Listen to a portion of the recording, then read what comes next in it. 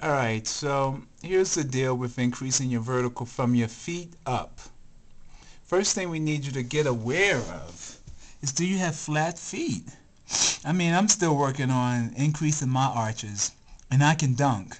So those that need an extra inch or two, you might want to consider getting your feet worked on, strengthening your feet. I'll do some more stuff with this.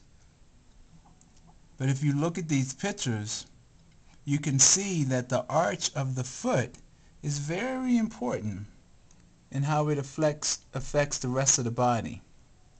So what we want you to focus on today is briefly just understanding that we got to open up these ligaments in here. It's called fascia.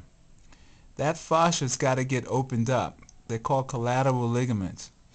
Once you open those up, you're going to be able to increase your vertical. So when I come back, I'll talk to you how to open those up.